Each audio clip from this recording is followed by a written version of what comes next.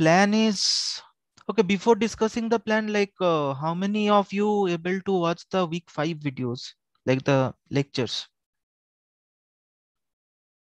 Week 5 lectures. Okay, okay. And week 6, anyone has seen?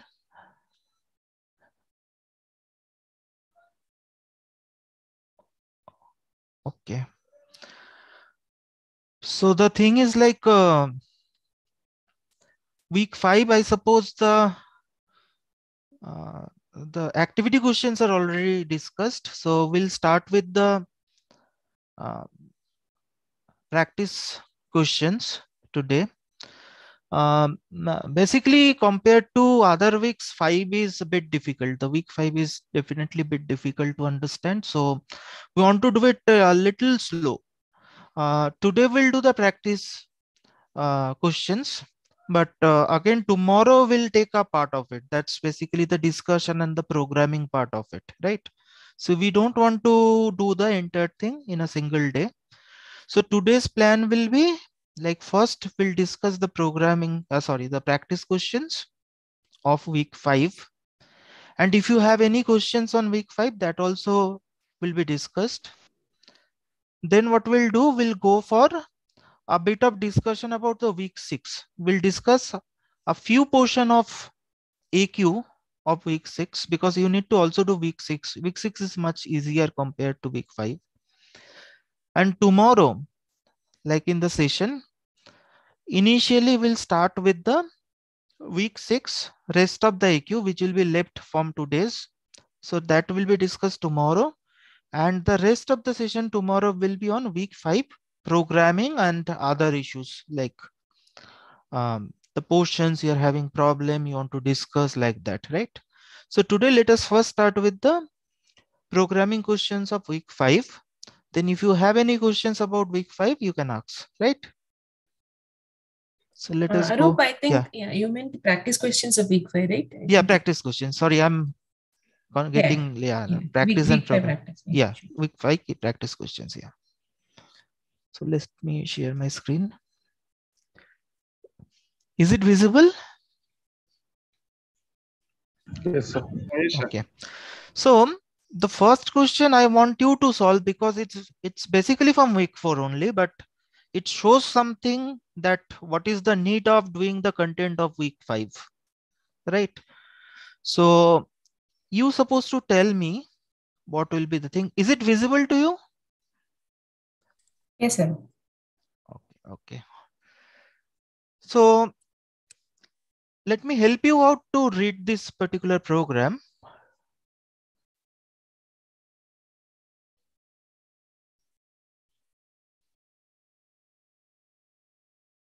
So if you look at this, you are having an abstract class called as the output device.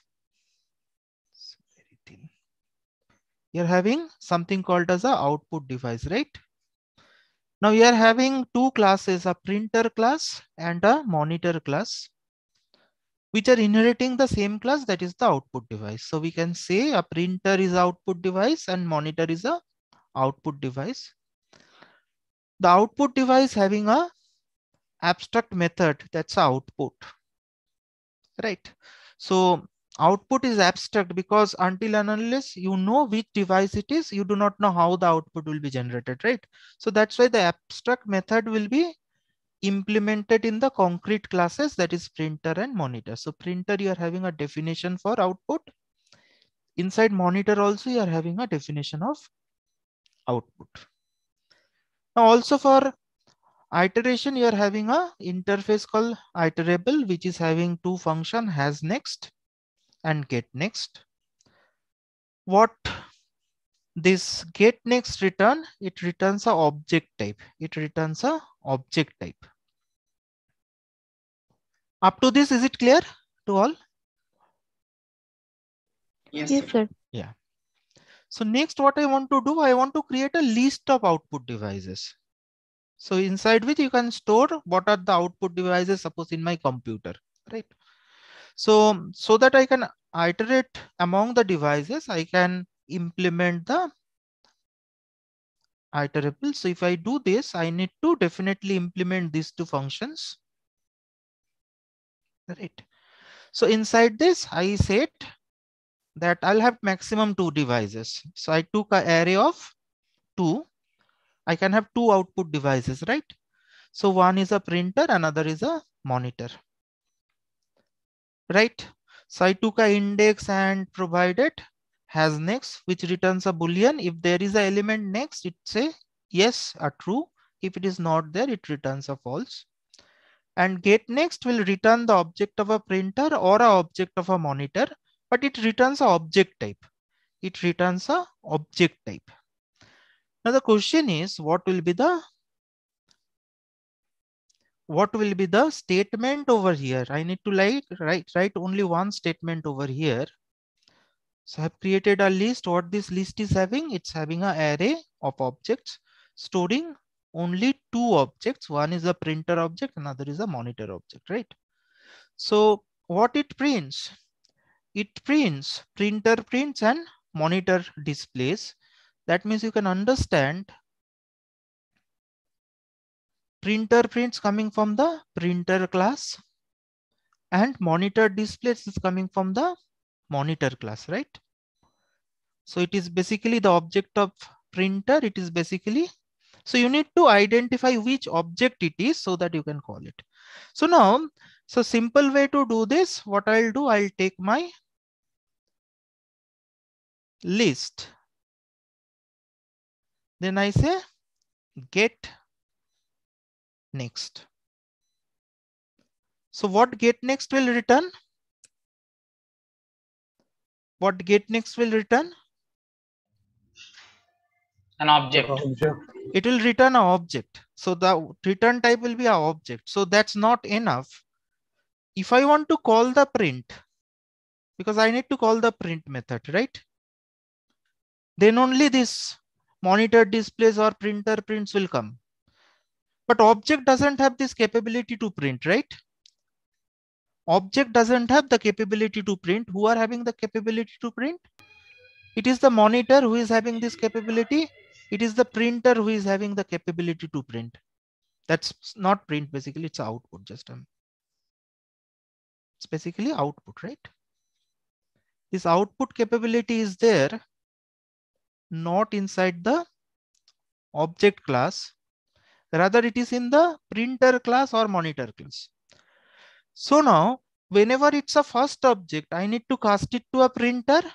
Whenever it's a second object, I need to cast it to a monitor, right? Getting my point? Whenever I want it for a printer, I need to cast it to a printer. Whenever I need some monitor, I have to cast it to the monitor. But how do I write a general statement over here?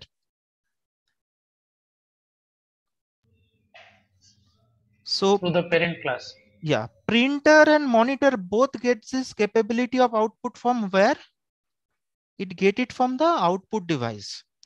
So if I just cast it to this output device and then call this dot output, then what will happen? First, it will return an object of a printer. It will be casted to a output device, but casted means the reference will be casted.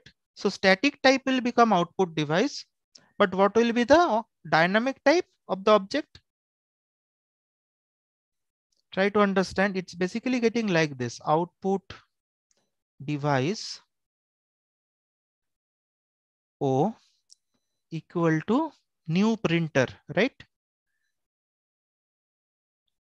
So what is the static type of O? Output device. And what is the dynamic type of O? Printer. Printer. So what is the capability of O? It can call the output function, right? But which version for the output function will be invoked? It depends on the dynamic type. So since the dynamic type of it is printer, so the output function will be called from the printer, right? Whenever it's a 2, what will happen? The second one, so the output device O, it will be new of monitor, right? So what is static type of O? Output device. So it's having a capability to call the output. But what is the dynamic type? It's a monitor. So from where the output will be called? It is from the monitor. So if I want to do the entire thing in a single line, what should be my statement?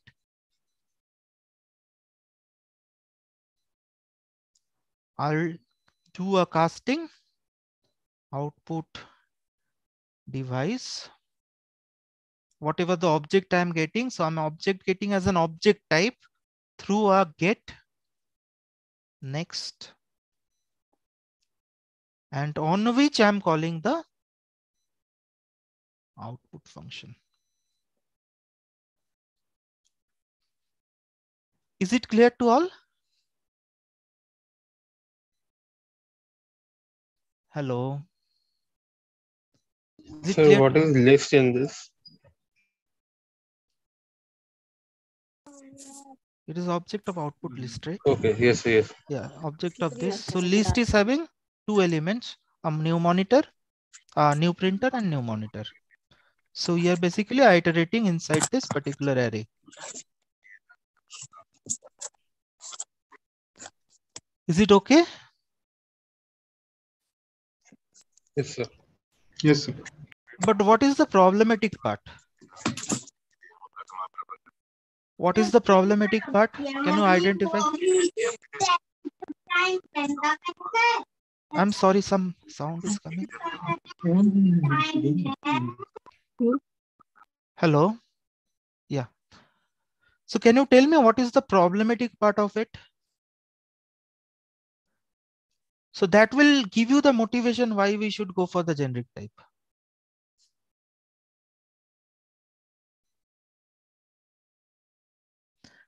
First tell me up to this, is it clear? Because it is from the week 4 only. Everyone make sure it up to this it is clear. Otherwise it's very difficult to understand week 6. Is it okay or you're having some problem? No, sir, it's okay. Everyone, right? Sir, joined a little late. If you can quickly glance through. Okay, I'm just telling once again who missed out also, like you can check out, like loss in between. So you are having an abstract class called as an output device. There are two concrete classes, a printer and a monitor, which is inheriting it. Now output device having an abstract method called as a output. So the capability of output device should be a output function, right? So printer having an implementation of the output, monitor also having a implementation of output. There is a interface iterable. So what I'm doing, I'm creating a new class called the output list. So I can keep a number of output devices into it, right? The idea is, so which implements iterable. So I want to keep only 2 devices. I take maximum limit is 2 of my array. I took an object array. Inside that, I have a printer type object and a monitor type object. So there are 2 devices inside my output device list. And I'm providing a iterator implementation over here, the implementation of has next and get next. So which will traverse into this particular array actually. So what we do, we create an object of output device first, which is a list. Then we say the list has next. So which will give me the first index object. It gives me a new printer. Then whenever I go for the next, it gives me the new monitor. But the problem is here, the type of my array is object and get next also returns object. Now, whenever get next gives you a new printer and a printer object or a monitor object, they will be returned as an object, right? Now, my question was, does the object class having a capability of this output function? Because Yes, whenever this get next is returning, it is returning just as an object, right?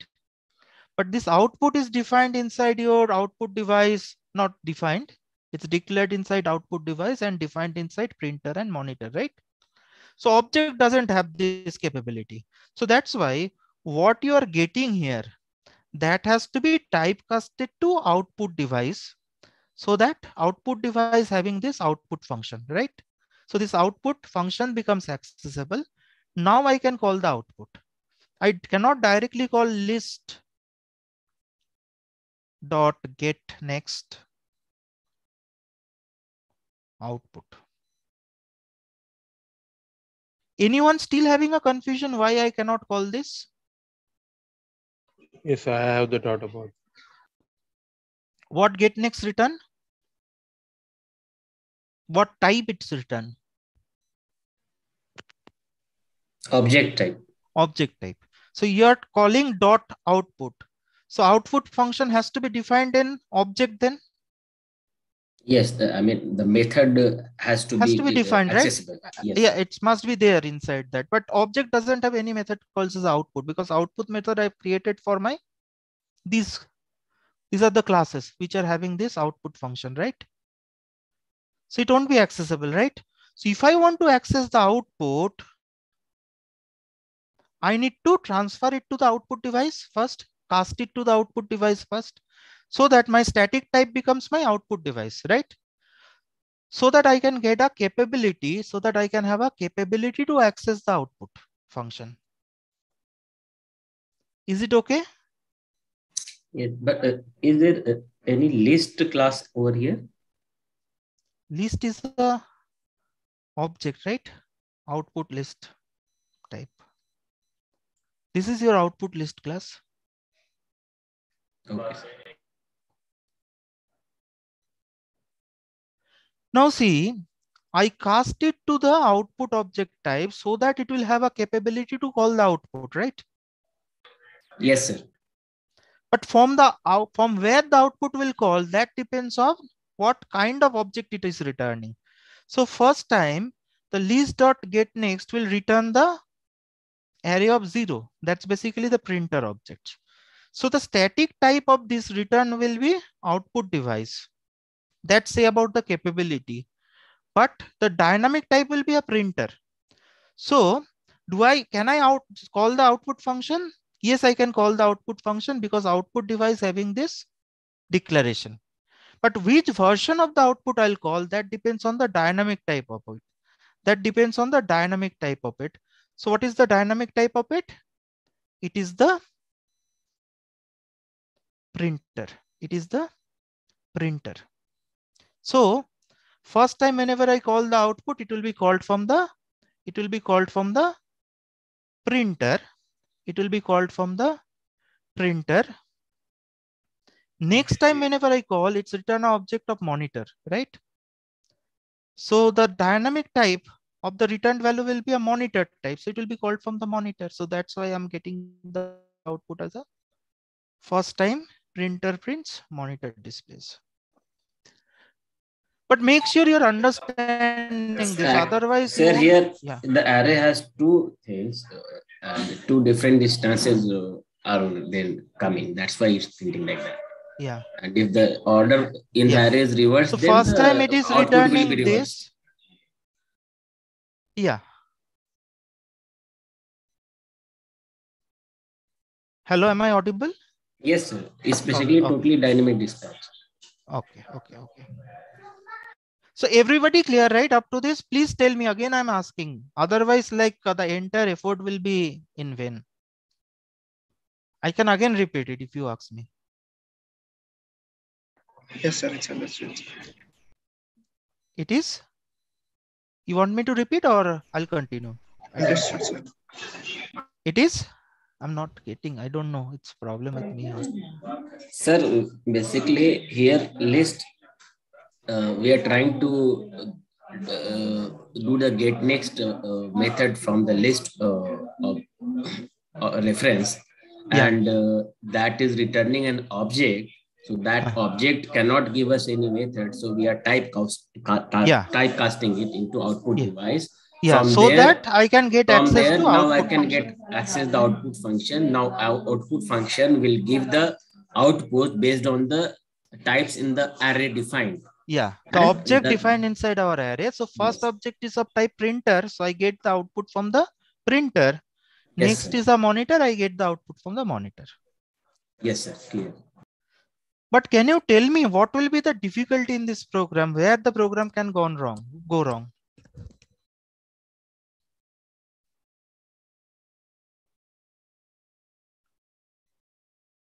Suppose I keep the same program as it is, right? Now what I do, I remove this abstract class. I remove this. Right? So I'm not extending. Say the printer and monitor are two independent class. Both are having output function. Both are having output function. Now here what I should write? No, now you don't have a class called output list, correct? Yeah. Sir, in this case, then the only way to check is check if instance of printer and then convert it to printer, and if instance of monitor convert to printer. I need to check if it is an instance of printer, then I'll cast it to a printer. So it has to be specifically casted to a printer type. If it is a printer, then whatever. Then again I'll have else if it is instance of monitor. If it is a monitor, then again I need to cast it to a monitor type, right? Now what we'll lose the generic nature of the code, right? Here, like the same single line working for all the versions. Like I may have more output devices over here. I can have a projector or something else. So a single line will work for every object, which are basically inheriting my output devices. But if I remove the top output devices, what will happen? For each object, I need to check. Yeah, I need to check for each object what type it is. Accordingly, I need to cast it and print it, which is unsafe. And the code also gets cluttered, right? We need to identify. If I don't check and call it directly. Yeah. Why? Why unsafe? Yeah. Say if I don't check it, if it is a printer type, then I'm calling it. Means I need to do all explicitly checking for the type, then I can call it. Yes, I mean, it will increase the manual work. Yeah, that is what, like if you don't, if you ignore all those checking, you will get a typecasting error. That's the problem is. Like getting chances of error is more, right? That's the thing I am meant to say. Yeah, I mean, committing mistakes. Yeah, so explicit casting, you need to record to do explicit casting in each case, and that has to be, you need to identify the specific type of it, then you have to cast it. So that's why it's calling as a not type safe way to do it. Basically, instead of focusing on a particular block of code, one has to glance through the entire your code is not generic. That's the sense. Yes. Yeah. Yes. So I hope everybody understood, right? Again, I'm repeating. Okay, yes, sir. Not okay. Okay. Now come to this. For the timing, you think about this line is not there. Forget about this line. What will be the output?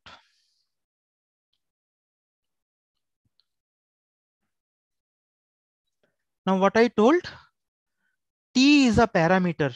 It's a type parameter. In parameter, we know we pass a value, right? A variable. But here the parameter is a type. Parameter is a type. So here what I meant to say, the T is nothing but a number. So here instead of T will mean this is a number object for this particular call. So wherever we have a T, we can think about there is a number, right? Whenever we pass the type double as a parameter, now T will become double. So everywhere you are having a T, you can assume there is a double.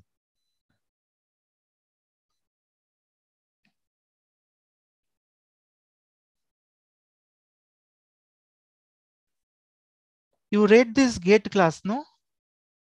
Where you read it? You read it in this week only, right? Week 5, the last lecture. So get class basically returns the type of the object along with associated packages, right? So it returns a class type. But if you want to extract the class name out of it along with the package, you say get name. So get class basically returns the class type of the given object. If you give a get name, it prints the name basically. So let us run this program. Okay. I think I can directly copy paste from here and run this. Yeah, we can, Arun. We just have to change that public example. Public. Yeah. Okay, let us look for this. Is it visible to you? Yes. Okay. Yes.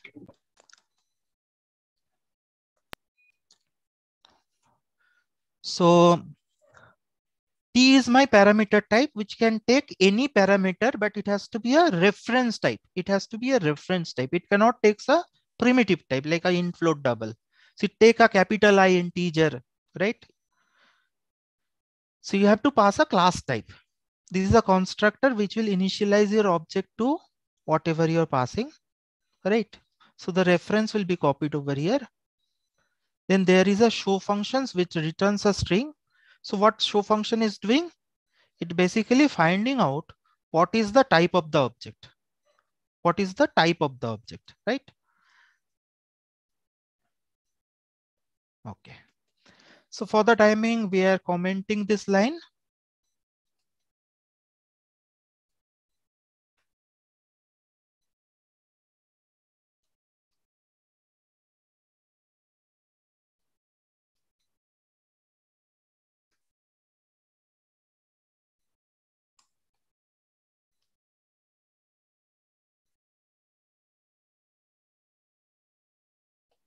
Can you see the output?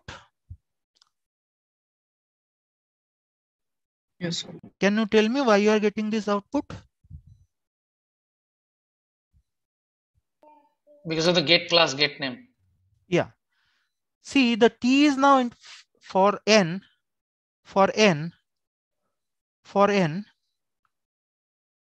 it is a number type. It is a number type, but 100 is an integer. Number is a parent class for any number type like a integer, float, double. These are all number type. So whenever T is a number, now T is a number. So the object will be also of a number type, but as the value is specifically integers, the specific type will be integer type, right? Now, if I say obj.get class, it basically returns the type of this particular value, which is the integer value, right? Type of this particular value, which is a integer value. Now, why it's giving java.lang.integer? Anyone? It is a wrapper class. The integer class is a defined class, which is defined inside a package called as a java.lang. So whenever I'll say about the type, the integer is the class name, but where the integer is defined, it is defined inside a package called as a java.lang, right? So in week 7, we will learn this in details, how to define a package. So that's the idea, like how the class type will be printed. Now, instead of n, if I make it e, what will happen?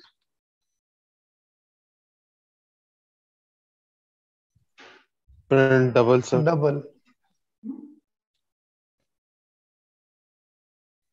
It is printing java.lang.double and it is 10.5 because now what I'm passing here, it's a double type. So T is now double, right?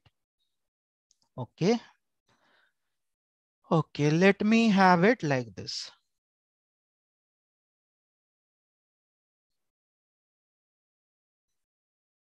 I'm again changing it to n. Now,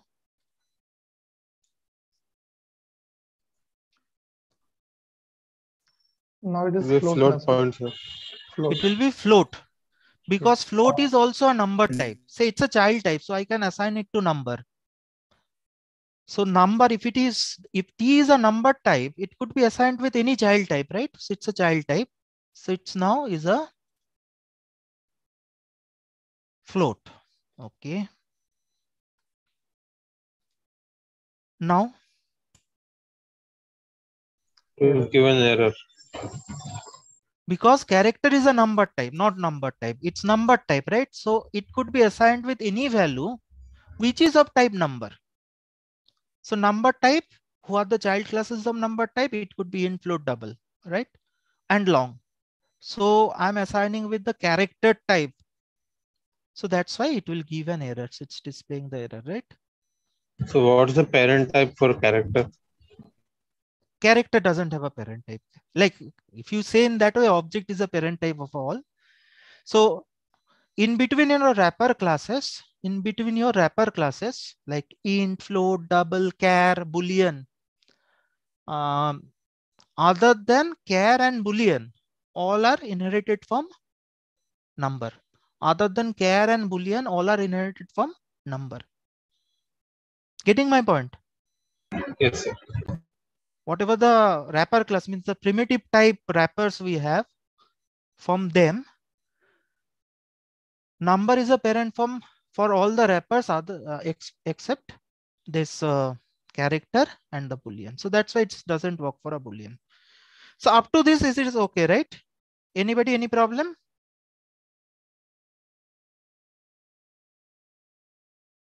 Anybody, any problem? I don't think anybody having. Okay. Sir, in case of character, we can typecast and print its ASCII value, no? That is also possible. Here? Earlier you show A in single quote. If it is a it's correct. It's correct. Yeah. You want me to say this, right? Yes, sir. Yeah, correct. Yeah, that's possible. Yes, sir. But the reverse is again not possible. I can have a 65. Now it will give a problem, right? Yes, sir. Because 65 is a capital A. I'm casting it first. Means it is becoming a character. Then I'm assigning. Now it will give an error. Yeah, you're correct. Okay, so what is the issue with this? So if I have this, it gives me an error. But you need to understand why it is an error. That's more important. Now, it looks like, what is the type of E? Double, right? Yes, sir. And left side, I'm having a number. So if a double is castable to a number? No, sir. Yes. Yes, no, sir. because double is a number, integer is a number, so all are castable to number. But does it really say this casting? No, it's basically the type of E is example of number, example of double. So it's not a casting between double and number. It is casting between example number and example double, which is not allowed. Right? So double inherits number doesn't mean example double inherit example number, right? That relation is not true. Getting my point? Yes, sir. No, sir. Yes, sir. Right. So the double is castable to number doesn't implies that example double also castable to an example number. Right? Sir, I didn't get this. Can you please repeat this? See, double is compatible to number, right? Yes, sir, because we have the property it's a child class. Yes, sir. So child class can be casted to a parent type, right? Yes, it's obvious. sir. But really I do the same here. Is it casting between double and number?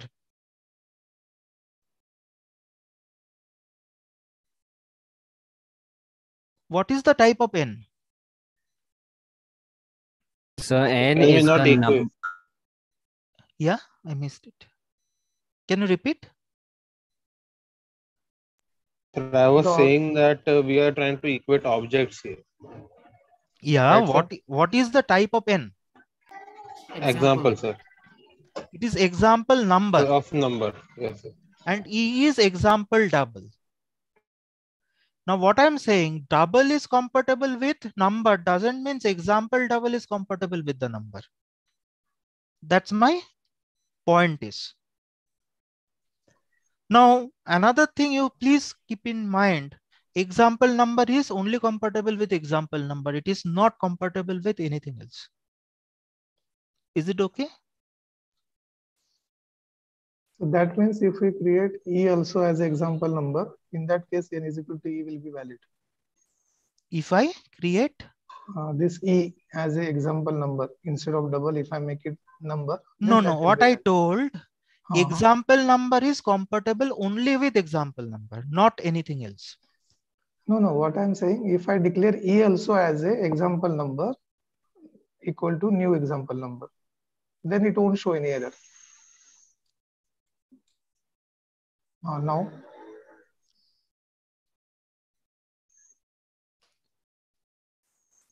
Is it okay? Yes, sir. Because it is a double type. Here it is an integer type. So it took a double. That integer is got overridden by a example double actually, not example number. Actually, it's got example double. The specific type it got. But if it is anything other than example number, it will give you a casting error. So that is what I meant to say that. Sir? Yeah. Sir, Shubham, yeah, please. Right? Yeah, so my please. question is, my question is, so when we are doing like in the example, like when we are doing example number and example number, so now the output we are getting is example double. That makes for that to make sense. So can you tell me why it is taking n equal to E as 10.5, not 65? Yeah, exactly. Yeah. No, if you look at over here, I'll open my PDF. It will be easier for me.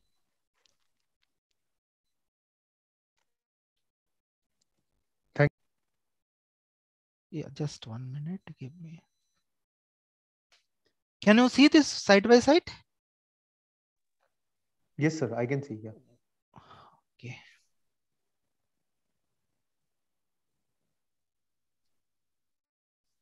So what E is pointing to? E is pointing to an object. N is also pointing to an object which is having a value which are of number type, right? So inside N, what you have? Correct. Inside N, you are having 65. Inside E, you are having 10.5. Now correct? Now N equal to E, in assigned with E, that means N is now pointing where E is pointing? Pointing to 10.5. Okay. So does it make sense now, the output? Okay. I don't think I have to explain anything now. Thank you. Okay. Okay. No, it's clear. Okay. Thank you. Okay, thank you. So is it clear to all, this entire thing? Yes, sir. Okay, so let me. Sir, is casting possible? Like, can no, direct casting is not possible. We'll discuss on next day how it is possible. It's difficult, not difficult. I'll say you need to know. There is no direct way to cast it. Rather understand. We'll discuss it tomorrow in terms of some. Just to confirm, sir. So if I put the example, if I try to cast example double into example number, it won't work, right? I never tested it, but I believe it won't work. I have to check it. Can you change back that example I'm number just checking double? it. I'm checking it.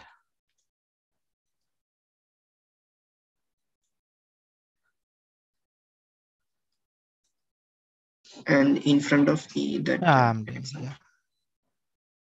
It's going into N, right?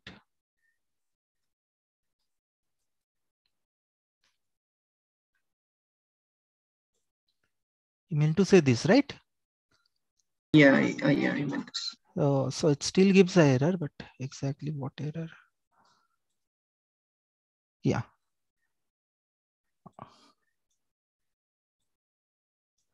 Okay, cannot cast it. Yeah. So that's what like this example number castable to example number only. So there is a different way to show this. So we'll take it afterwards. Let the basic thing be cleared, because this is a bit difficult. I want to go a little slow. That's why I told like From now onwards, we'll do 5 and 6 simultaneously, and we'll take 5 little slow because 6 is easy again, not so difficult. Okay, sir. This is a simple question. In AQ, we have discussed. Anybody wants to answer this? In AQ, we do to be capital. Yeah. It takes the wrapper type, right? The class type or reference type. It do not take the primitive types. It do not take the primitive types. You need to pass. You need to pass the class type or wrapper types. Sir, Shubham, this side. Yeah, please. Sir, can you briefly explain this concept? Briefly, just. See, this display is a generic function, right? Which takes a t. Correct. Now, t is the parameter type. So as per the rule of our generic type instantiation, it says the t can be any class type or a reference type, right? Class type or a reference type. It cannot be a primitive type. It cannot be a primitive type. Correct. So whenever we are calling this, look at this call, right? So in the first call, if the array 1 is defined like this, so this is integer. So I'm passing basically integer for t. So which are compatible. In the next, we are passing a string, capital S string, which is compatible. But here and here, we are passing some primitive types, which are not class. So that's why it will not recognize this too. Okay. So T, the parameter type only can recognize the class type, the reference types rather. Right? It's clear, right? Got it. Thank you. Okay. Yeah, it's clear. Okay, so this is a bit big program, but yeah, Afnan, you want to say something? Yeah, good afternoon, sir. Good afternoon. One question. Yeah. So in the wrapper types, so will it be pass by value as is the case with primitive types, or if we no, it's a pass by address. Okay, it will become pass by address if we use wrapper classes, right? Pass by address, no. You want to say a single value or an array? Not array, single value only. I believe it will be pass by value only because it will take a auto casting. I believe so. Okay. Don't think it will be a reference. Pass by reference, right? Yeah, I'll make sure you tomorrow, but I believe it will be a auto casting because see, I'll show you one thing, but I'm not very sure. I have to check it once. So whenever I say integer I, and I have a int I equal to 10.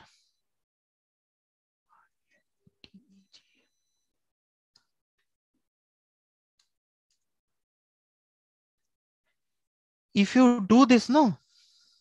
Yes, sir.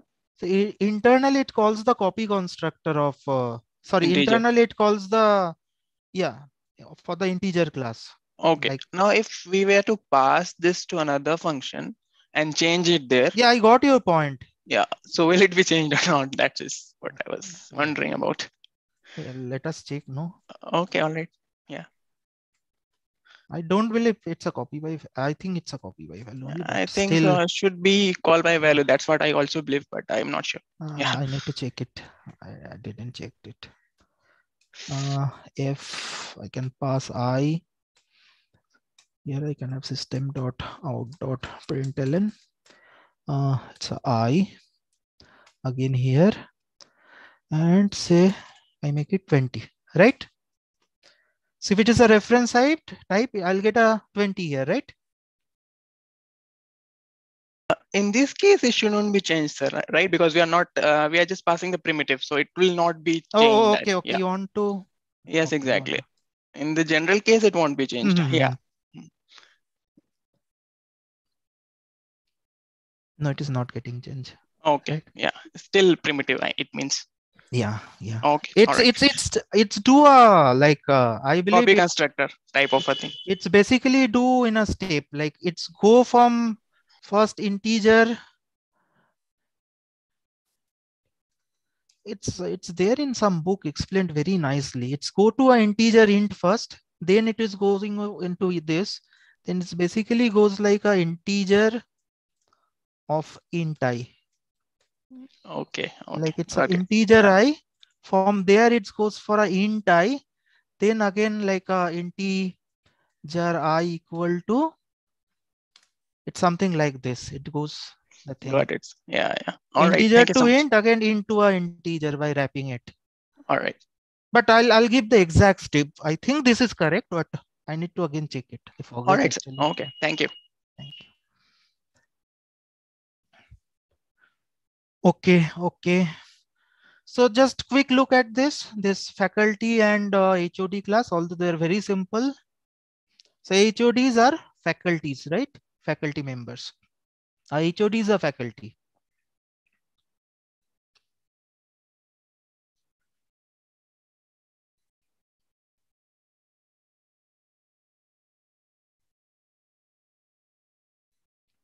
So we are having accessors to initialize the name and department. We are having constructor. So we call the constructor. So from this, but both the cases I do have toString. Why I do this? Super. Yeah. We are using super, no, sir? No. No, actually toString is a function of each class. Okay. It is in third week. Object class. It is a member of object class. And what will happen if you override toString? What will happen? So for any object, override method will be called. Yeah, if you pass it inside the print method, it actually call it like e.toString. It will be implicitly making the toString call.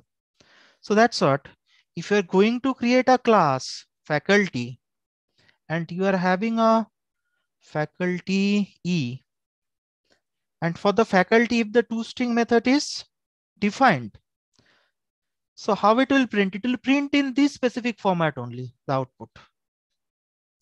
Getting my point?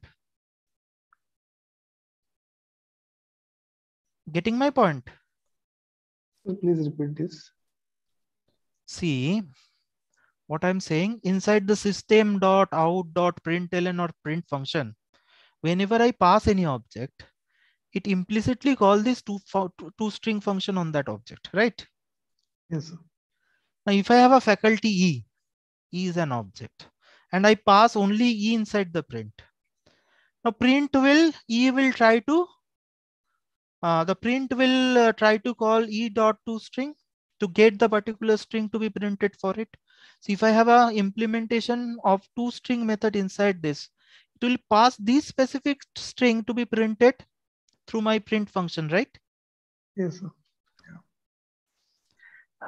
Yeah. Just 1 minute. Let me clear this, because you have to use it in practical situation. You need to do many a time this thing. So complex number, I have something, right? So I have a private int R and I, real and imaginary part, right?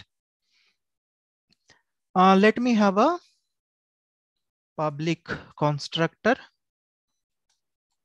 complex num, int R, int I.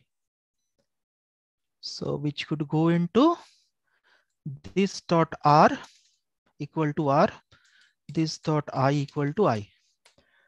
If you have any doubt anywhere, you can ask me, right? And we are having a public. So remember, whenever you are overriding, it is safest way to make it public, because you do not know on your superclass how it is defined.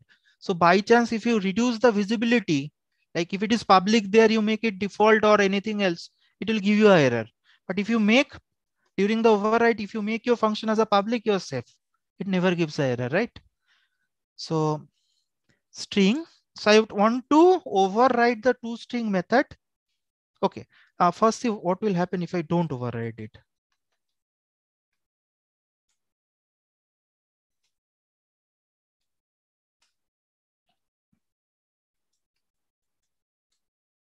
Complex num c equal to new complex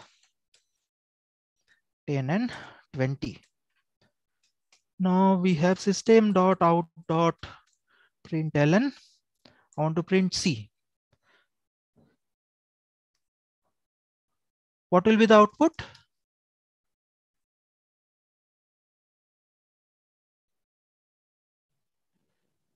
$10.20.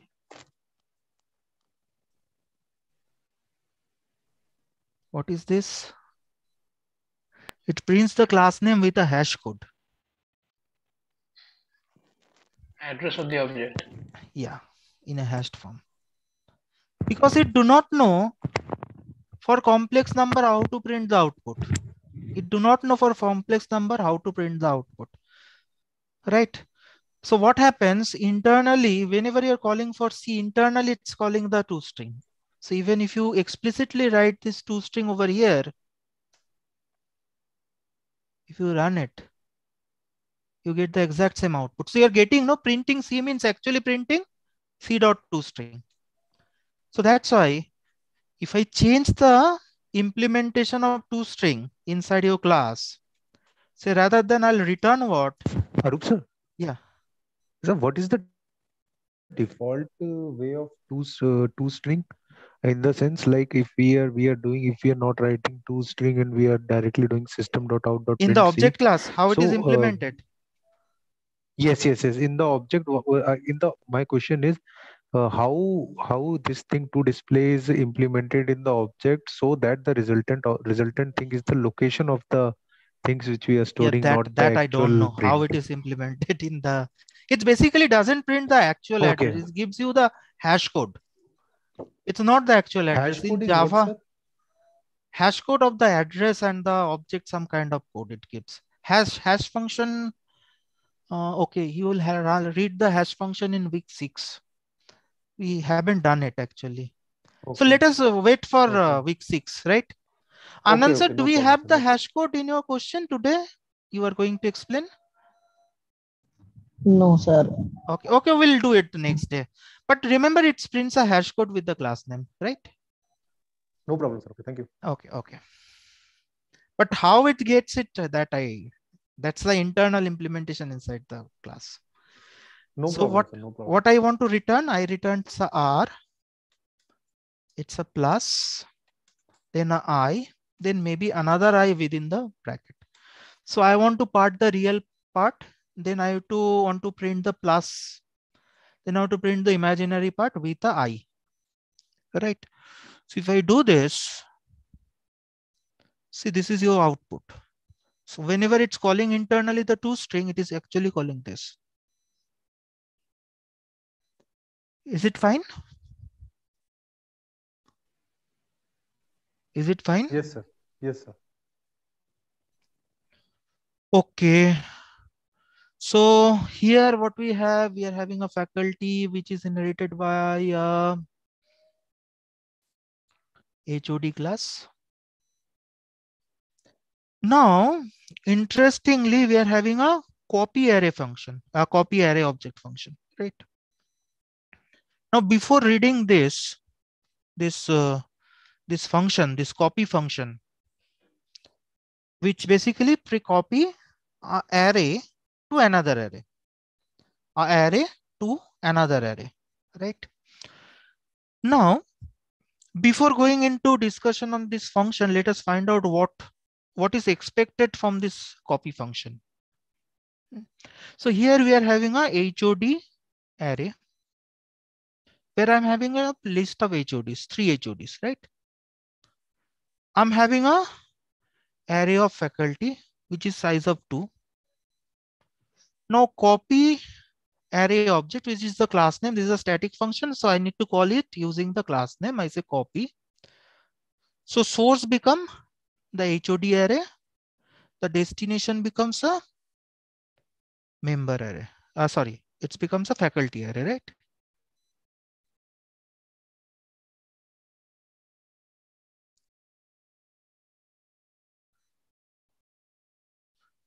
Now what will happen? I find out which is having the minimum size. There are 3 elements inside the HOD array. There are 2 elements inside the faculty array. So limit is 2. So the first 2 elements from the HOD array will be get copied into faculty array. Will be copied into faculty array. Up to this, is it clear? Arup sir, Shubham, this side, everything is clear, but I didn't get this part. The public in the inside copy array object, we are writing public static s extend t. No, that I haven't explained yet. But other than this thing, everything is clear. Other people also clear, right? Okay. Now, what should be the S? I want to make it generic. I want to make it generic means S could be a type, T could be a different type. S could be a type, T could be a different type. So whenever I pass it like this, I pass a HOD which is of type HOD array. So S is nothing but a HOD. And what is T? T is members. So it's basically a type of faculty. Faculty. Okay. Now, the question is, you're copying an object of source into a target type, right? So what does it means? Yes. Your target I is a reference. SRC I also is a reference. So SRC I is pointing to an object which will be now also pointed by target I, right? Because both are reference type, right? S and T both are classes. Yes. Right. Now, what is the type of SRC array? It's a S. Now my question is, if S is any arbitrary class and T is any arbitrary class, is it possible to cast a S type to a T type? Whenever I am doing this, that means a type S getting casted to type T, right?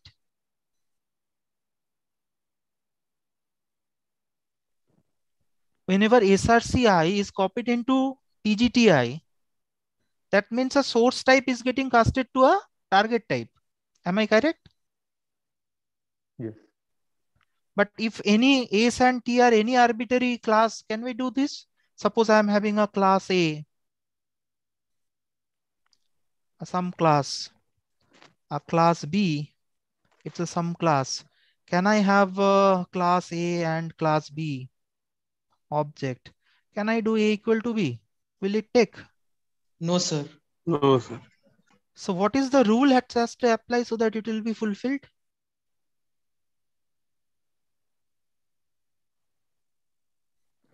If I have to this, S should have the capability of T.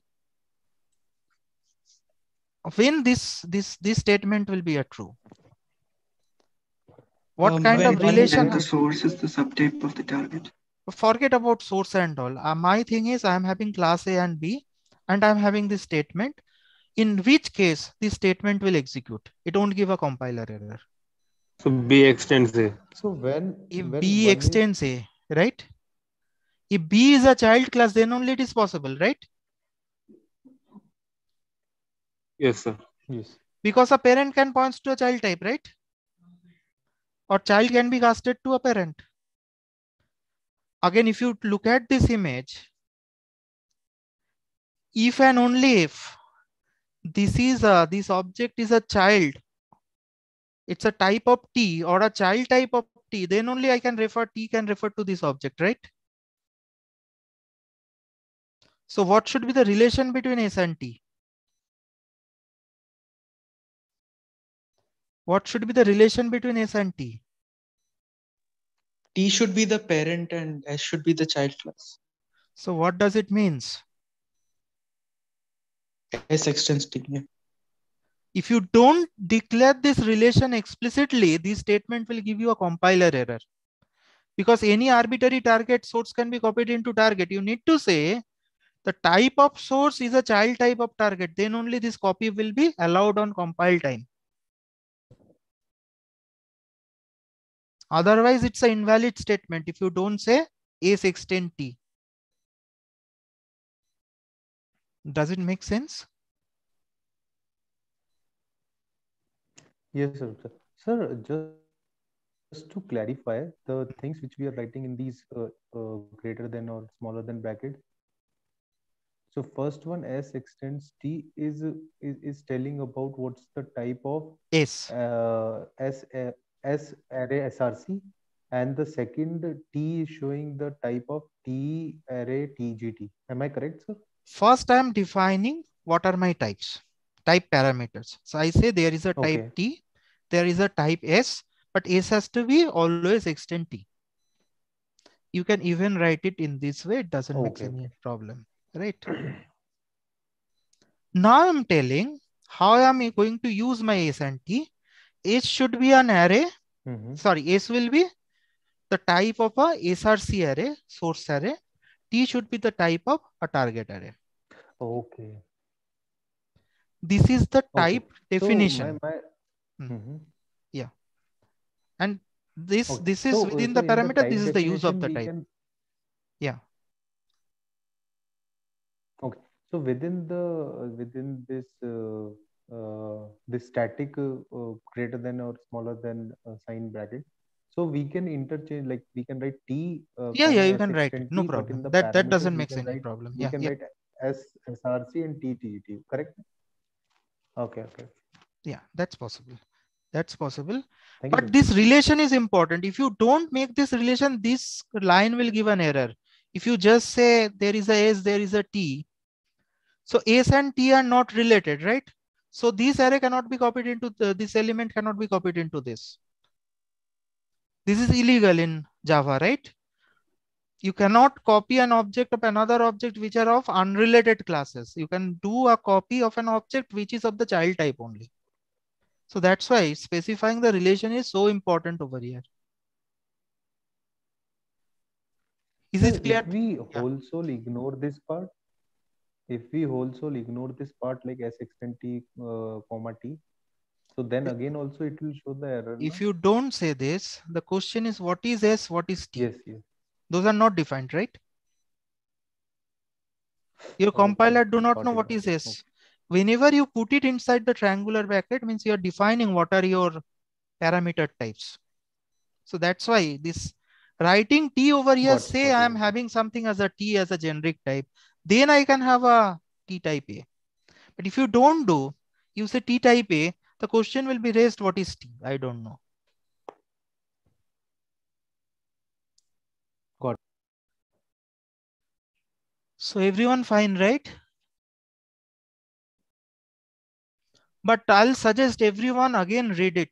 This the practice question, please try to solve once again after seeing this live session. So it will be very clear once you run this program, you try to do something with them, then only it will get very clear to you. Okay. So we are having interface X, a class A B extends A, implements X. In AQ, activity questions, we have discussed this. What does it mean?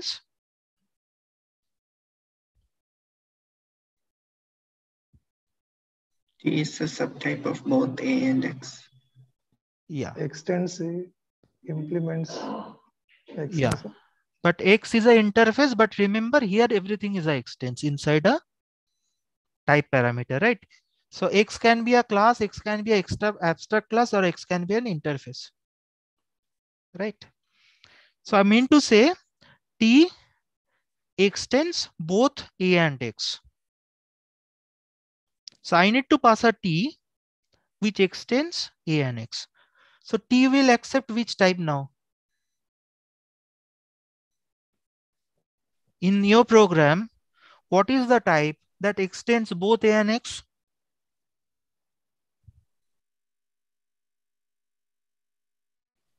It's B, sir, I think. It is B. Yeah. It is the only type B which is accepted by T, which extend B and implements X, right? So that's why you can pass only B here.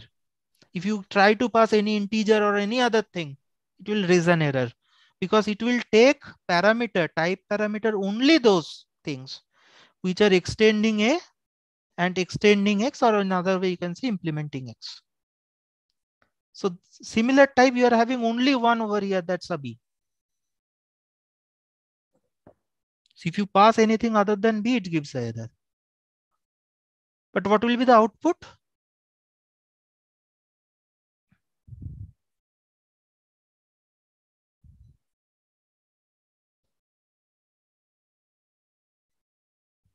Hello.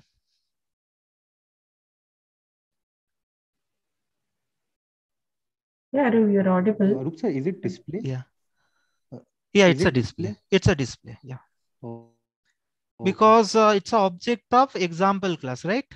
So this call goes over here. Now it's calls on display. So it will call print this. Shall I move to the next?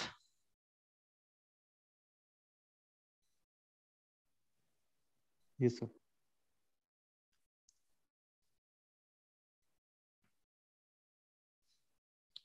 Anyone?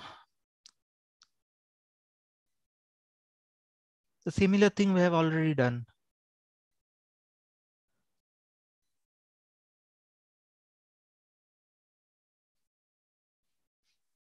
I don't want to discuss this. From you who wants to discuss this, please raise your hand. Please read it, raise your hand who want to discuss this. Rahul want to discuss. Yeah, Rahul, please. Sir, because T extends number, the only the wrapper class of integer and wrapper class of double satisfy the condition of the extends. Both character and string don't satisfy that condition. So that's why. Yeah. That just seeing this output itself, like, so not output, the option itself, we can find out. So we accept a parameter T who extends a number. So it should be it can be a number or any child type of a number. So what the child type of a number among them? Integer is a child type of number, double. So these are not, right? So they cannot be passed as a parameter. Right? The definition of T say it must extend a number. So I need to pass a array which is of number type. So it could be a number type, integer type, double type, float type, and long type. Single type also. Sorry, I forgot to tell about the single type and byte type. So what is max over there in the public static T extends number T max? Max is a function I'm defining over here, which takes an array of T type and find out from the array which is the maximum value. Name, okay. Yeah, max is a function name, which is finding out what is the maximum number of the array. Yeah. Okay. But what is the next line? Again, it's showing T max is equal to T array 0. Okay. Yeah. So now then in the next. Okay, next I got your problem. You are variable. meaning that the function name also max and the variable name is also max. That's it's creating. Yeah, I think yeah, it's a bit confusing. I believe we should have given some other name, but it's legal because the scope of this max is within these two bracket. And this max is a global inside the class, not global. Its scope is within the class. So that's why this 2 max doesn't conflict. This max having the scope within the, it is local. Yeah, but this max, like T max is equal to T array 0 is a variable. Yeah, variable. That's it. Nothing else. Yeah, it's just a variable. Okay. So I take this 2 as a max. Then next time I get a 4, I set 4 as a max. Then next time I get 1, I say it's 4 is a max. I take 6, I fix 6 as a max. 3, I say 6 is a max, so I'll return 6. That's all. But the type of T depends on what kind of value you are passing. So if you are passing its integer, T will be integer. If you are making double, it will be a double. That's all. Sir, if we had put Okay. the t inside the angular brackets with the comma in there, we'll have to pass two parameters, right, sir? If I pass t in the triangular bracket, And next to t extends number. next to t, I'm not getting. You mean to say He's this? asking that if E, two comma t, t, comma t extends number. Yes, yes. it will give an error because it will be a double declaration of t, right? You cannot define t. You need to give some other name for the second type, because as a parameter, like you can I pass int a, comma int a. So it's a bit, right? It's same like, right? Getting my point? You cannot have t comma t, no, means it is the same thing again redeclaring. It's like you're writing a function inside which you're defining int a again int a. So now inside your program, whenever you say a equal to 10, you do not know which you are referring, right? The same thing will happen. So the second name must be something different, ace or something, right? Is it okay? You're getting? That. I think you're not audible. Hello. Yeah, please. Sir, I was saying, sir, if is it when do we put parameters in a triangular bracket and when do we keep it outside of it? If I'm writing inside the triangular bracket, means I am defining them. If I write outside, then means I'm using it. See, I have to write a code. I need to do this double sum int a double b. Right, what could be the equivalent of a generic type? I need to have a type for double. I have to have a type for int. Sorry, not this. I need two types. Now the return is double, so it's a t, then sum, then sa, tb. So, sir, outside the bracket is the return type. Yeah, it's a return type. Yes. Now, how do you call it? You need to say the t is a double, and you need to say ace is a integer, not int. Yeah. This is how to instantiate. Means you mean to pass this double as a first parameter and integer as a second parameter. That's all. You got this one, no? Yes, sir. Thank you.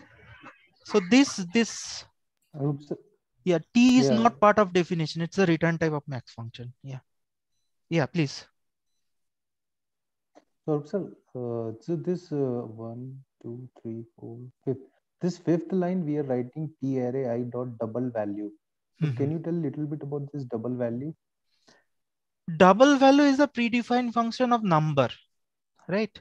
So see. Okay. You're having a double d.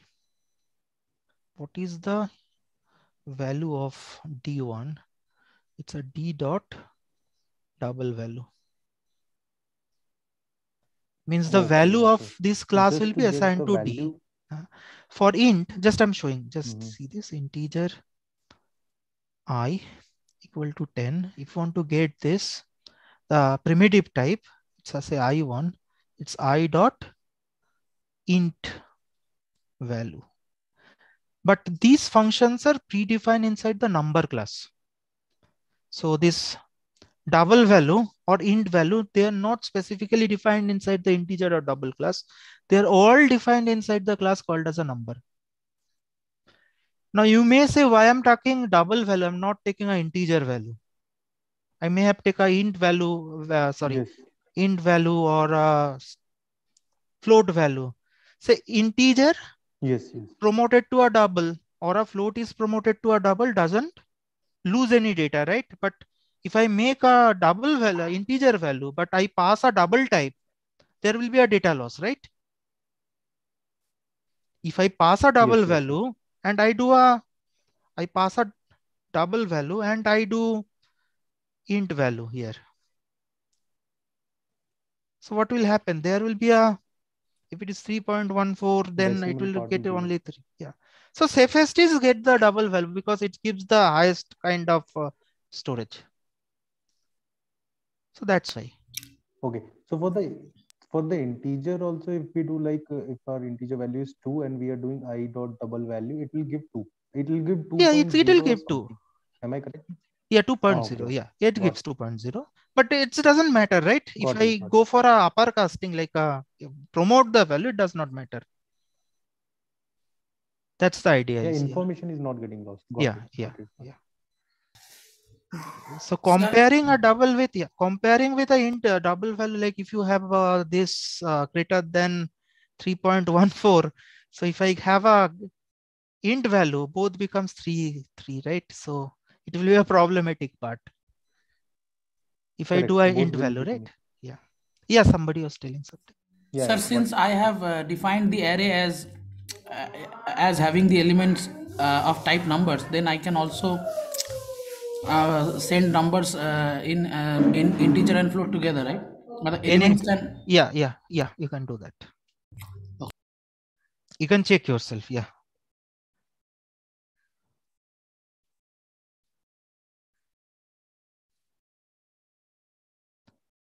Okay.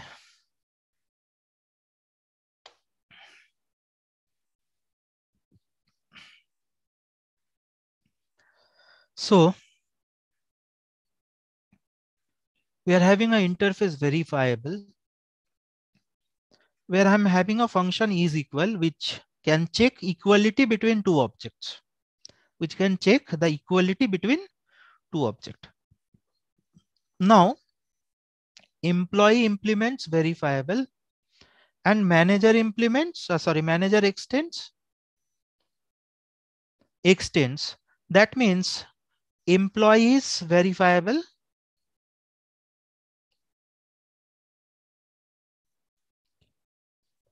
and manager also.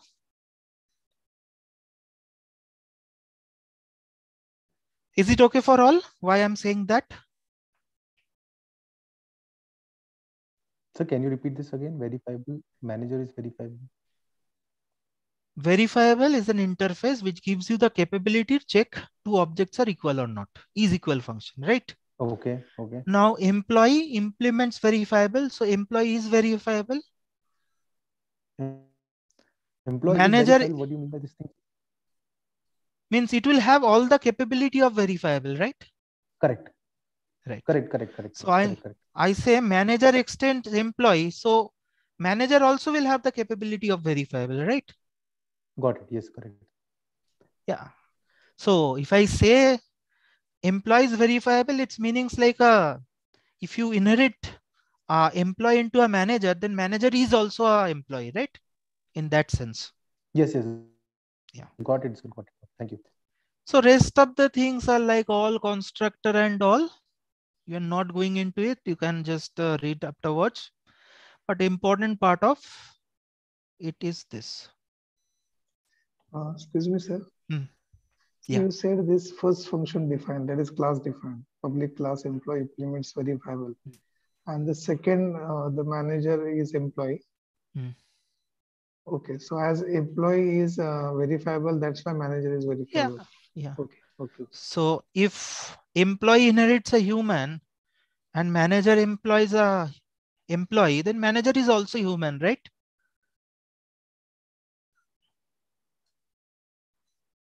Okay. Yes, sir. Is equal function, what it is doing over here?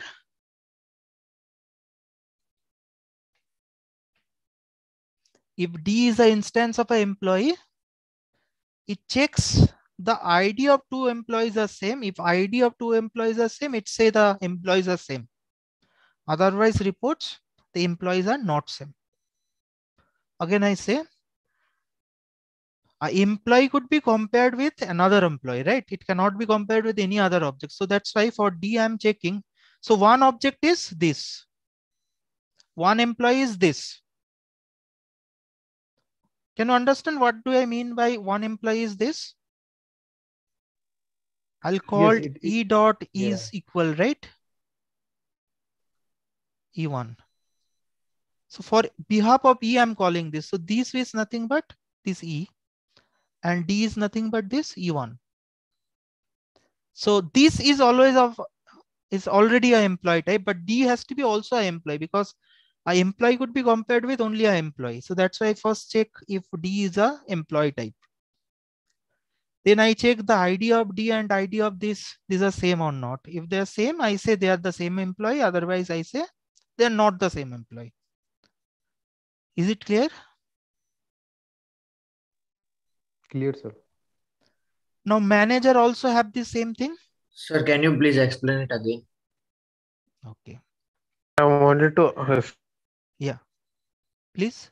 Sir, if D is an instance of employee, why are we typecasting it again? But it is right now object type, no? Okay, sir. If it is an object type, how do I get D dot ID? Because object type doesn't have ID. So what I do, I first cast it to an employee type. Now D will become an employee. Then on that I can say now dot ID. So I have discussed in the first question, right? Why I do cast it? Because it's an object. I need to say it's an employee first. Yeah, whenever I'll call this E is equal, it has to be called like this. Means E will be compared with E1. I want to check E and T1 are both the same employee or not. How do I check they are same employee? By their ID. Now, if I make this call like this, the E becomes the this point, this reference, and E1 what I'm passing over here.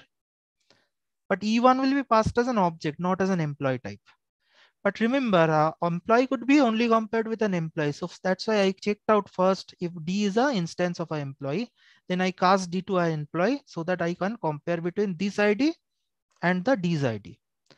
If ID of both the object matches, I say the employees are same, means are true, otherwise false. Yeah, understood, sir. Now the same is employee is inherited by the manager also. That means I can also compare between two managers. Because manager also is an employee, right? Because manager is also is an employee. So if this is the is equal is also inherited into the manager, I can also compare between two managers. Right? But can I compare between a manager and employee? No. Why no? So they are of the manager may not have. Okay, I don't know. Sorry. Okay, let us try Sir, to find I have a out doubt. E. Yeah, please go on.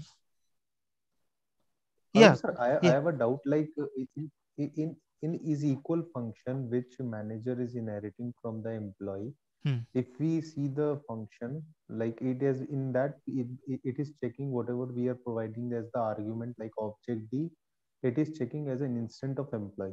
So now my question is, if manager is extending this complete definition, then in that also it will check the like the whatever the argument we are giving, it's an instance of an Yeah, employee. let us try to do Now that. in that case, this is Will this work or this not, right? is of manager type. Yeah, let us check out. Yes. So I'll have a manager, not writing everything, M1 and manager M2, and M1 suppose have a ID, suppose 10, and M2 ID suppose 20. So these are already there. Okay. So I call M1 dot is equal M2. M2. First thing, can I call it or not? Yeah, calling I can call it because it is will inherited. A manager, it is manager. Manager can be casted to an employee, and M2, which is of a manager type, can be casted to an object type. So call is possible, right? Call is possible. Now, what is this? This is a manager. This is manager. Manager type. This is a manager. Now, D is M2. Manager. This is a M2.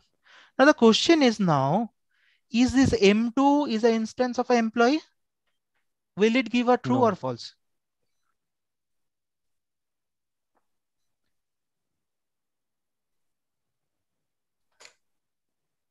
Okay, let us see. Yeah, it will give true, I guess. Why to be confused? Right?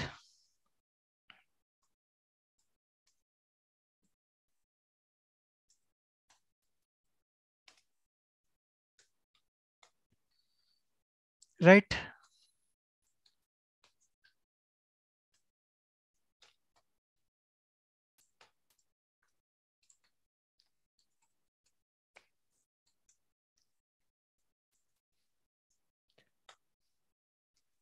Okay. System.out.print ln. So let us have emp e equal to new emp. I'll have mgr m equal to new mgr. Let us have it. I'm putting it in the bracket. I say e instance of emp. So what it should give? What it should give? True. True. True.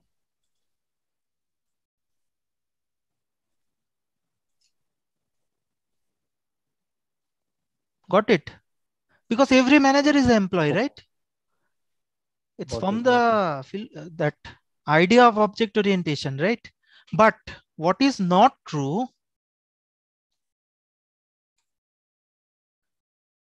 Is an employee is a manager? Not always, sir. Not It should be always, no? false. Yeah. Not necessarily, right? But this is always true.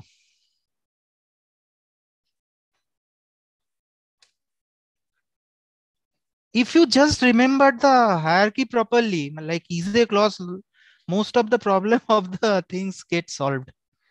So you need to ask like, what is what? It's very logical in that way. So what you understand, it's work for manager as well, right? The is employee. What we are doing? Yes. We are creating some generic function over here. So that is what we need to find out. What will be the type? So what it will do? It basically takes an array and search for the element. If it is there on the array, and if it is there, it's a true, otherwise false. It's a linear search. So what we have? We are having an employee array. And we are basically want to search a manager. Like we are passing the employee array and we are searching a manager.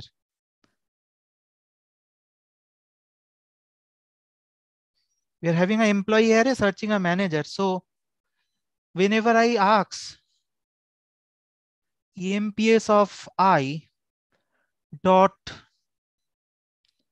is equal m, does it works? We checked out m1 is equal works with m2. This and this both are manager type.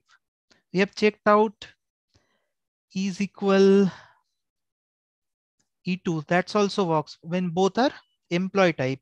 But here, this is a employee type, this is a manager type. Will it work?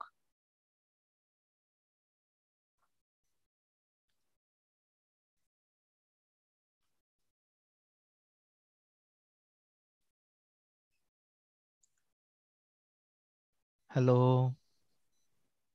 Sir, I guess it will work because yeah, it will work, right? Manager is also an employee, I guess. Yeah, Yes, manager yes, is an employee. So whenever this aim going into casting to an employee, it don't have any problem, right? It can be casted to an employee. Yes. But if I say m dot is equal, no, then also it will work because we are casting it to employee only. It will work for in all cases. Okay, so what will be the template definition? I need to have an employee type. I need to have a, so this is a employee type. This is a manager type, right? So I need to have two this, right? T and X. I need two parameter type. Are they have to be related? Yes, sir. S needs to extend T. Yeah, definitely. Otherwise, it won't work. The entire function will fail, right? Then rest of the part, it's easy. You can do it. Rest of the part, what is the function name? Find employee, which returns a Boolean, right? It's a find employee. Yes. Then it's a T type array. EMPS, it's an array. And is type manager. And Array. yeah, since I'm directly calling it, it must be a static, right? I didn't created any object. I didn't created any object for find employee, right? So this is the thing. Correct. Yeah, I missed this. This is required, right? Otherwise, from where you will get is equal. Yes, sir. Okay, If T doesn't extend verifiable is equal, or you're not getting, right? Yeah. Please note this. So not only this, T has to extend also verifiable, right? Otherwise, from where you are expecting that T also will have is equal. Right? So it has to be also a relation. This is again simple. Yeah. So in the Please. definition of in the definition of the employee, we are already implementing the interface. So my question is, when we are defining the time in this triangular bracket, we again have to extend. See, manager is extending that, employee is extending that. But what about T and S? Yes. T, do you know it? What it extends? T and S are general words. Okay. Yeah, general words.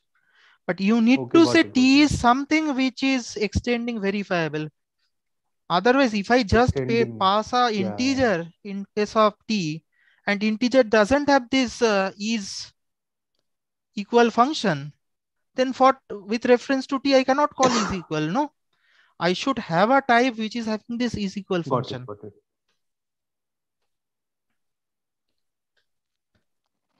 In fact, in place of T extend verifiable and S extends T, if we directly write like employee and manager, it will work. Or yeah, it will work. It will work. Rather than writing variables T in variables form. No, if you mean to say here directly will write manager and employee. Yeah, manager and employee. So in that case, you don't have to make it generic. No, it will become specific. You can just write a Boolean, then a employee array, whatever the array is, then manager. So there is no need to make it generic. No, in that case, you can make specific for employee and manager. So we give this passing of the type because we want to make it generic. So this is true for any T which is inheriting verifiable. So if I have more classes and if it is inheriting verifiable for all those classes, the T will work. Is it okay? Now I got it, sir. Got it. Clear, sir. Thank you. Yeah, clear. Yeah. Use is clear. Thank you. Shall I explain this or it's okay? Quickly check it.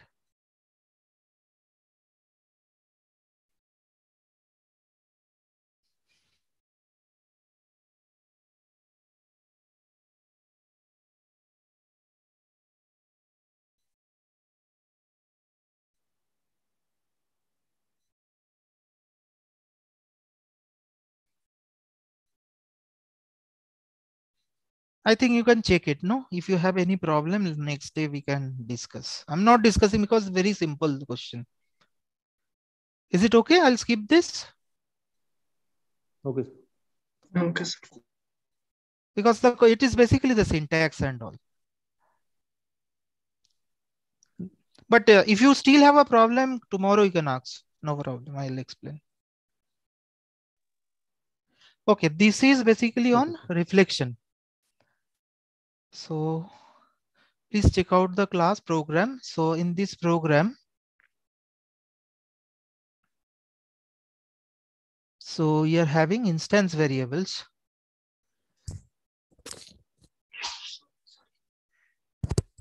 some instance variables. These are नहीं your उसका test अच्छा नहीं है इसका मिश्री का हाँ मिश्री ली थी hello. Yeah, some sound is coming. Yeah. So these are your instance variables. So you're having some private and some public. Then you have constructors. There is a private constructor. There is a parameterized constructor and there is a copy constructor, right? These are your constructors. And finally you have some methods. Sir, how this private constructor makes sense? Actually, you need to give a private constructor whenever you don't want anyone else to call this. So you want always the people are calling your object or creating your object, they will always pass this data or they will copy it. Okay. Then what you need to make, you have to make then some why they are arrangement calling? so that they cannot call it. How do you make that arrangement? Because if you don't write it, your Java compiler will by default give you a free default constructor. But I don't want to take that also. And I want to give you that also. So I'll make it private. So this is not available for outsider. Got it. Right? If I don't write Got it, it, okay. then compiler will create it by default. But if I write it as a private, compiler won't give it. Now, yeah. So you can find out the statistics about this particular class, like what are the instance variable, like how many instance variables are there, what are the return, what are the types of them, what are the constructors, which are the public constructor, which are the declared constructor, which are the public methods, which are the declared method, like this. And for the methods, you can extract what are the return types, what are the parameters. For constructor, you can find out what are the parameters, right? So these all could be done by reflect package, right? So the question is, what should be the statement at line 1 and line 2 respectively, such that succeeding for loop prints the types of all the parameters of the declared constructor. Like, declare means it will show you public and private all. Now, there is a class called as a constructor. And you need a group of a set of constructors. So you need a array of constructor basically. So you can have a array of constructor. Your class is a C type. So whenever you pass the class name and you say dot for class name, it returns a class type which says what is the actually class type of this particular class. Now with the C, if you say get declared constructors, it returns you all the constructor objects inside this particular array. Now for each construct inside my, so this must be, the variable must be my and const because of this variable, right? For each cont inside this thing, I want to print the parameters of the constructors. Now parameters are also class type because it takes everything as a class type. So it basically takes the classes, right? So it can have multiple parameters also. It takes multiple parameters also. So I'll have a params array. I'll say now cont, that's my specific constructor of my constructor array. I'll say get declared parameters. No, the get parameters, sorry. Because for parameter, there is no public or private, right? So this is how we need to do it. So just you can check the option, but you need to run this code, otherwise you won't understand. So this is so If you say C dot get declared constructors, it gives you all the constructor, private and public constructor defined inside your class. Which class? Which is C. So C refers to which class? It refers to class called as a sample class. And what is sample class? Sample class is this, which is having 3 constructors. So objects representing all these 3 constructors will be stored inside this my const array. Now for each constructor stored in this array, if you want to find out the parameters, you say get parameter type. So it returns the type of parameters it is given, right?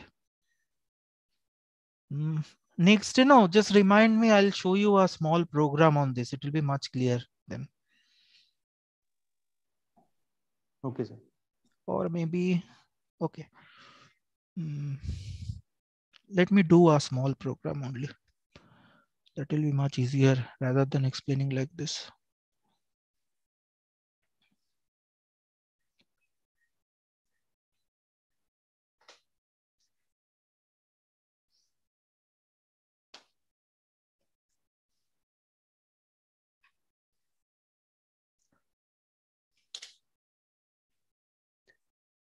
Class, sample class.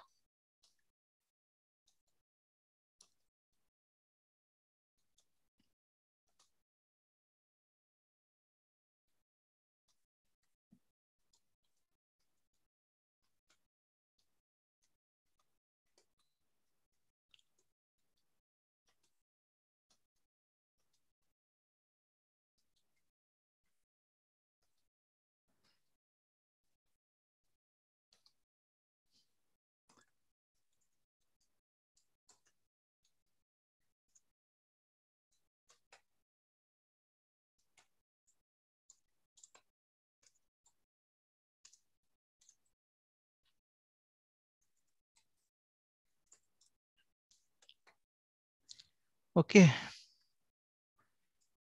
Okay, so for this class, why it's giving some, okay, public.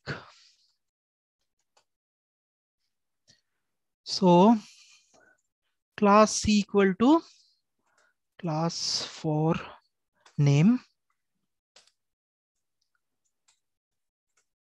So this particular function, what happened?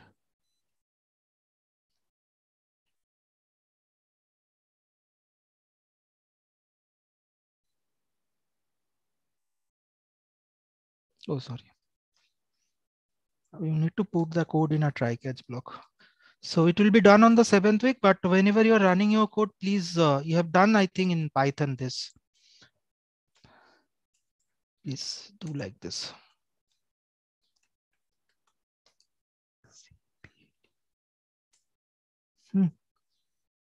So it will be fine. If you want to find out how many constructors are there, like in your program, constructors type constructors equal to C dot get constructors. And I want to print out how many constructors are there. Suppose print ln const dot length. Okay, so I'm doing another version of it. I would say it should be not get declared constructors. Yeah, just I'm doing that also.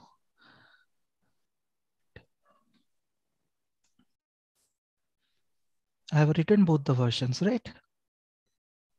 Okay, okay.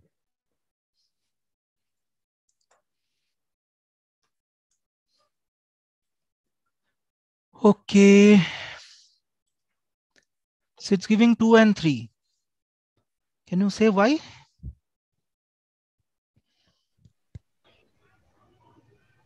First one is giving only public constructors. Yeah, first one, get constructor only gives you the public constructor. Declare constructor gives you all the constructor declare inside your program.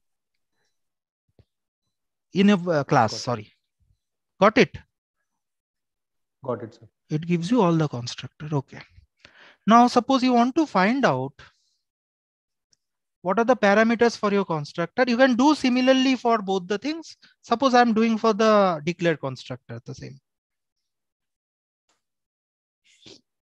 For constructor in CONTS.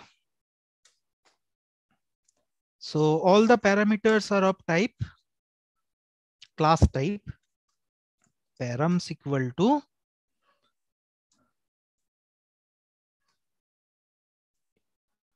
CONT dot get parameters type. So it will return you the parameter types.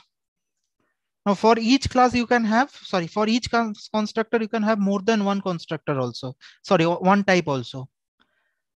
Like for the default constructor, you do not have any parameter. So there won't be any type. But for this parameterized constructor, you are having two types as argument, right? Here you are having only one type of argument. So that's why we take an array. Okay, now for parameter P, params,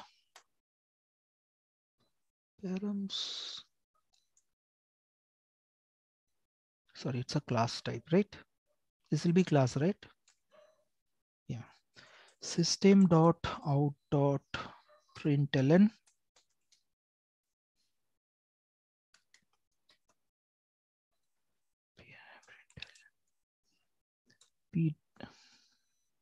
P dot get name. So I want to print the type name, right? And here I want to give. In the first for loop, no, I think it should be CONTS2.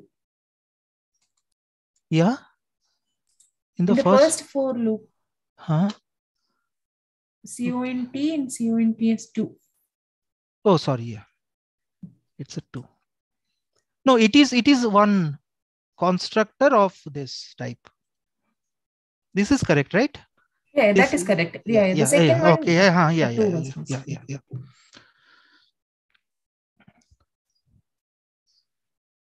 See, for one class, your constructor parameter is sample class type. For another one, it's a int type and string type. And for another, there is no type at all. So you're getting 2 lines consecutively, right? Are you getting this or? Clear, sir. Clear, right? So similarly, as you can do it for a constructor, you can do the same thing for the variables, instance variable, for the methods, everything, right? So if you give us, instead of a class, if you give C dot get methods, if you give you the public methods, if you give declared methods, you give the declared methods. If you say get for variable, what you have? Instance variable, right? Get variables or what? Cannot remember.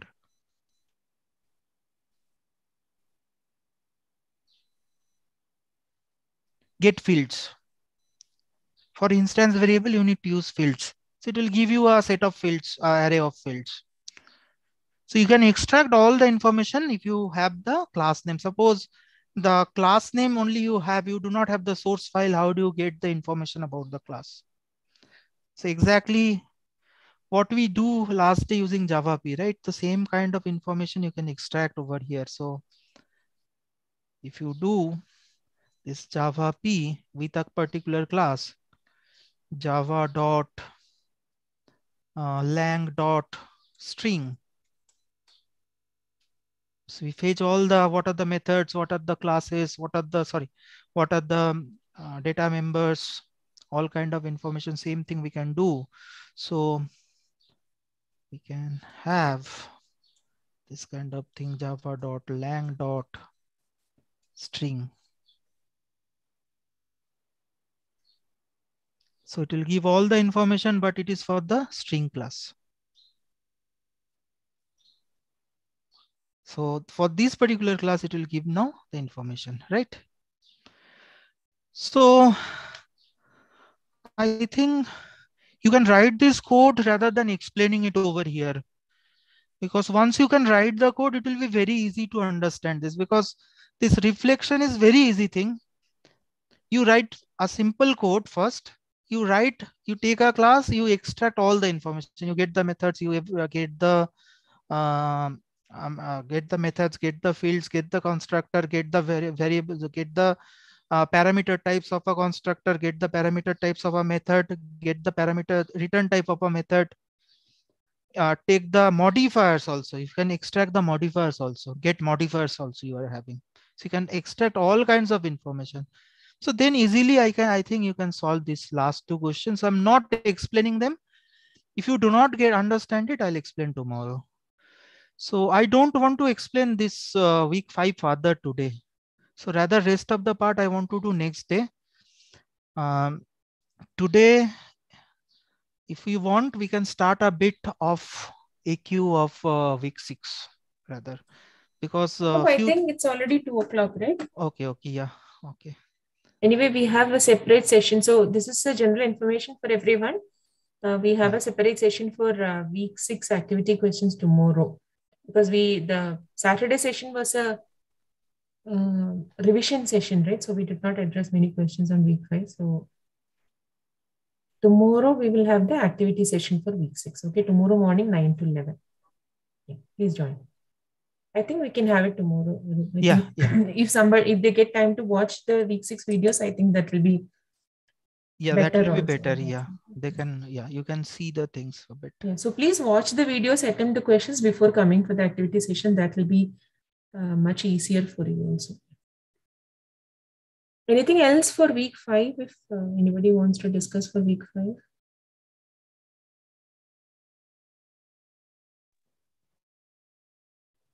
Thank you, ma'am, for the session.